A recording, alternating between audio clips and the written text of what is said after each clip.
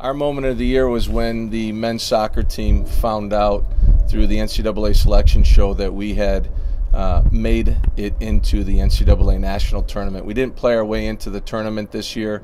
It was a difficult time, especially believing that we were on the outside looking in. But you could see by the natural reaction of the coaches and players just how much that selection show meant to all the work that we put in to get ourselves where we wanted to be.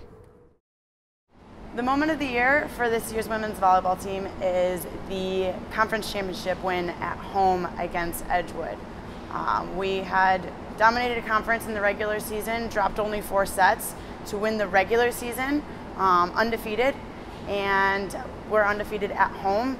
And then to take the conference championship at home, to earn that automatic bid and really celebrate that in front of our own fans was huge.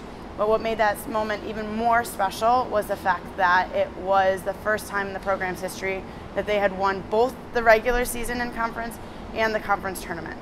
And that was a huge accomplishment that I'm really excited about from this year. The moment of the year for softball happened with Allie Evans and our game against Benedictine this year. At the bottom of the 8th, Allie Evans made a diving catch in left center field on a full run to secure our 1-0 win against Benedictine. It was the second time in school history that we beat Benedictine and helped us secure a bid to the NAC tournament. Our women's soccer moment of the year was our semifinal game of our conference tournament versus Aurora. The way we came together as a group, as a unit that day, coming from behind twice and going into overtime was special. It showed the work that we put in throughout the season to come together at the right time. To me, that was the moment of the year.